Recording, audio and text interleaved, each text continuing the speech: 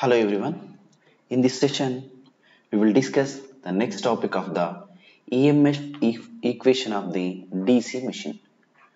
So in the DC machine, how the EMF generation will be possible. Generally, you know that the DC machines are two types. One is the DC generator, another one is the DC motor. In these two cases, we have EMF generation equation is required. In the DC generator itself, you know that generate itself, our intention is to generate the EMF.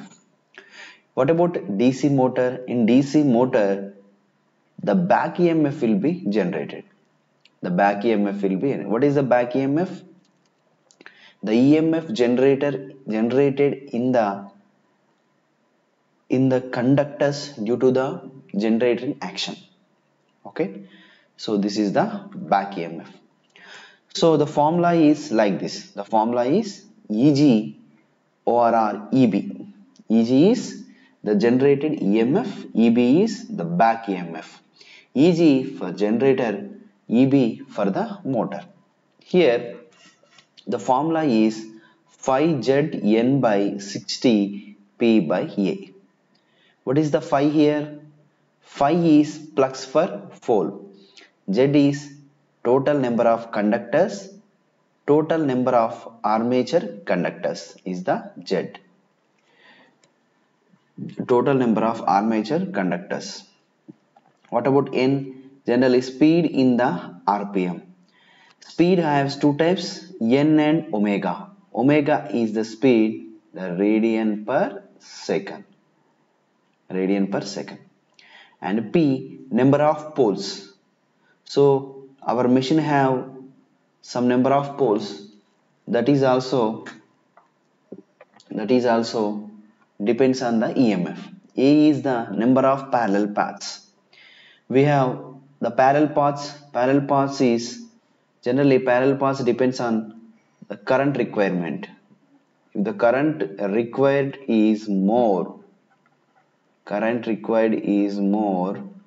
the A value increases. That means it requires more parallel paths. If the voltage required is more high, that means then the parallel paths A decreases. These are the two conditions. Okay. So therefore the generated EMF will be depends on the phi Z N by P into A. Generally, in order to remember this, the formula can be directly we can write, that is EG equal to P phi NZ by 60A. This is the formula simply. This is the simple formula. It will be useful to do the so much problems and to find out the generated EMF and as well as back EMF. Next. Generally, we have one thing. In DC machine, the armature winding is full pitched and uniformly distributed. So to construct the any armature winding, we have to look at the two cases. For the armature winding, we have to look at the two cases. The first case is you have to look at the pitch of the winding. That means it may be short pitch or long pitch, like that. And you have to look at the distribution of the winding. It is distributed or not. We should look at the two things. But here armature winding, it is an important factor, that is it is a full pitch winding and uniformly distributed. That's why generally full pitch winding represents with the Kp, pitch factor, that is Kp equal 1. It is due to the full pitch. What is generally the Kp formula? Kp equal to Kp, we have some formula sin alpha by 2. Sin alpha by 2. Alpha is the firing angle generally. And this is Kd. Kd means distribution constant, that is the 2 by 5. How we are getting this?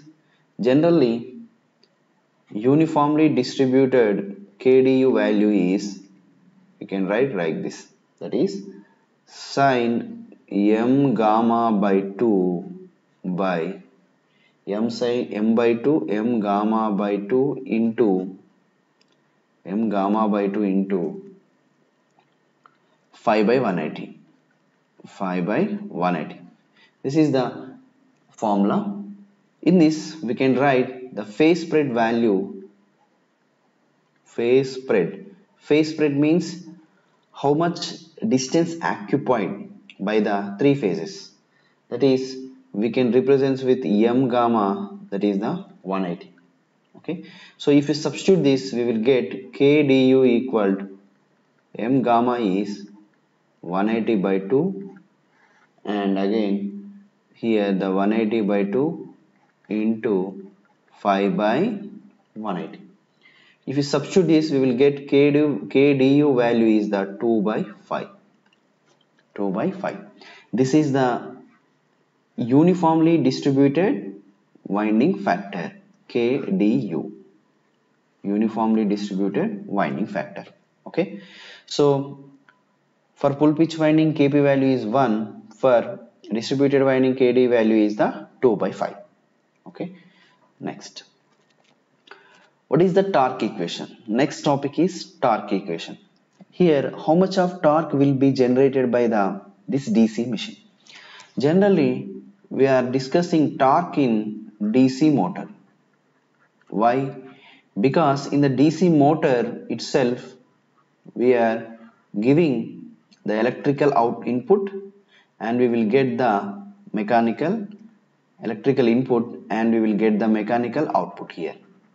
So that's why in the mechanical output means it is combination of speed as well as torque. Speed as well as torque. So look at here, by using this formula, we will write the torque. Torque developed equal mechanical power developed by speed. Here mechanical power developed by speed. So we can write like this. So torque developed is tau, and mechanical is the mechanical power, and the speed is the omega. Okay. Yeah. Generally, we already discussed the mechanical power developed in the DC motor. We can write back EMF into armature current. Here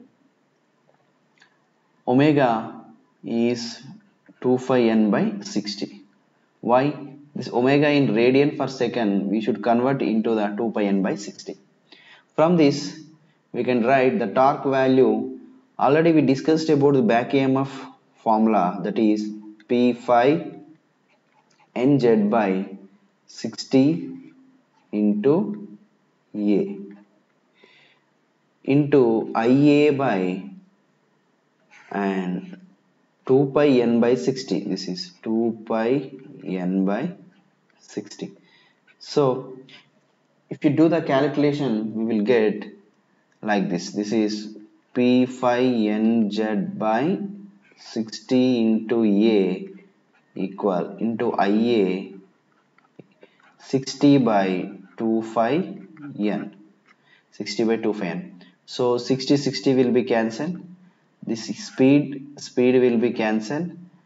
And what are the remaining factors? Just write down the remaining factors. Then remaining factors equal torque equal P Z A 2 phi and the flux into armature current. ZP by 2 phi A. So if you look at here, P is number of pole, Z is number of conductors, A is parallel paths. So these all are the constant terms. These all are the constant terms. So we can modify like this. That is torque value I will write equal.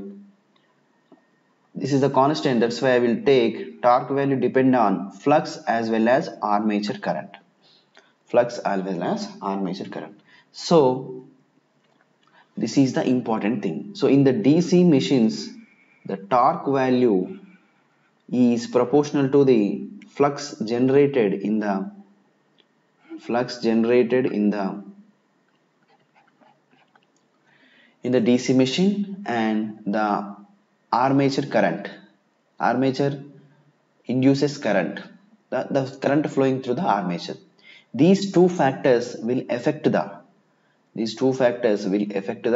torque equation. Okay, so torque will depends on two things. The first thing is the flux in machine. Second, armature current.